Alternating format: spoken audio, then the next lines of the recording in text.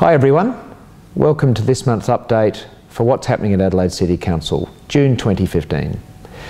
At this week at Adelaide City Council, we passed and we endorsed the financial year budget for the 2015-2016 financial year.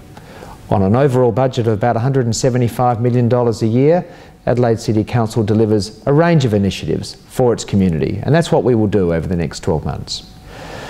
Importantly, we've been able to put a freeze on council rates for the vast majority of our ratepayers this financial year.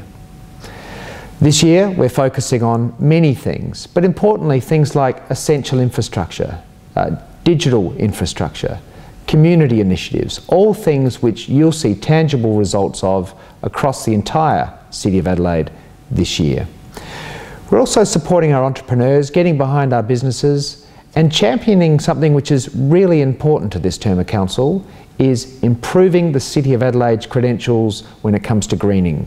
So that means greener streets, better parklands, and also unrolling a range of incentives for our residents and our businesses so they can become more energy efficient.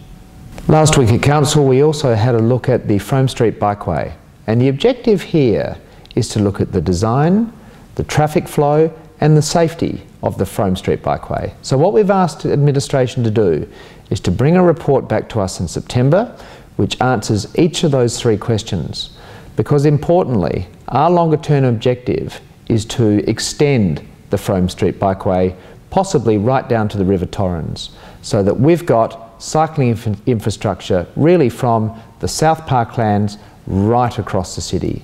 So it's incumbent upon us to get this right, to work with our community, to work with our residents, to work with our cyclists, to work with our businesses, to work with all city users to make sure that we get that design right. So that's what we've asked administration to do, and we look forward to administration bringing that report back to the elected members in September so that we can make an informed decision about where to from now when it comes to the Frome Street Bikeway. Part of adopting the budget for the 2015-2016 year is of course the inclusion of various sponsorship and grants.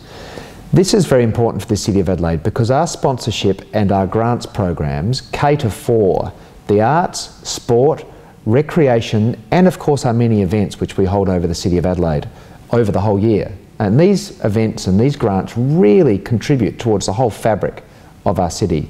Let's look at some statistics which really back that up. So we've got all of these various activities contribute approximately $83 million a year to the city economy, and they also bring in up to 600,000 visitors a year also.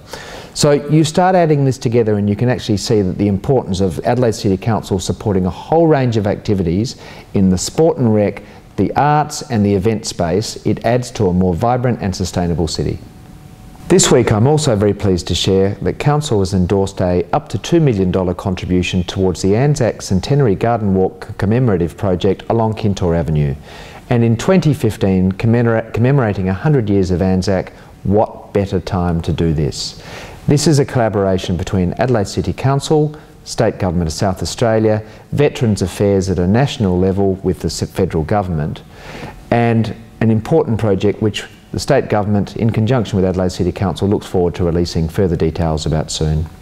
In the meantime, everyone, wonderful to speak with you again, and I do look forward to seeing you again next month where I can share more about the exciting things going on at Adelaide City Council.